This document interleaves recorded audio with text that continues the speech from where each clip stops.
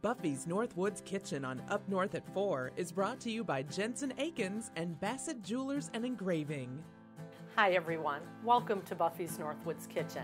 Today we're going to be making acorn squash stuffed with chorizo and green peas.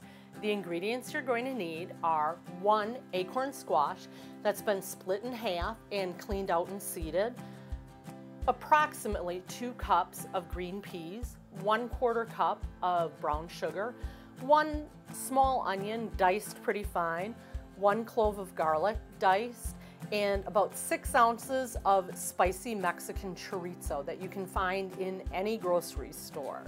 And here we've browned our chorizo along with our small onion that's been diced and our diced clove of garlic until it's cooked all the way through, and you're going to remove that from the heat.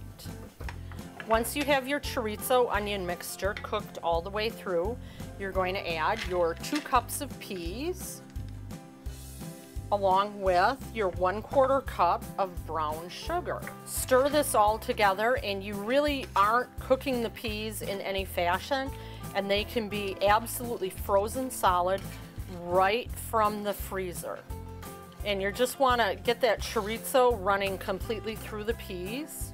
And once you have it mixed together fairly well, you're just going to turn the heat off under that.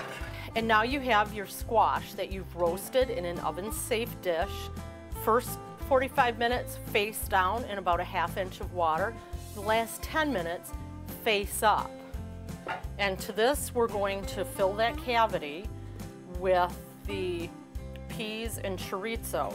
And now this is going to go back in the oven at 375 degrees for about another 10 to 15 minutes. We've taken the acorn squash out of the oven where they were in for an additional 10 to 15 minutes, and now they're ready to eat. Stuffed acorn squash from Buffy's Northwoods Kitchen. Cook on, my friends.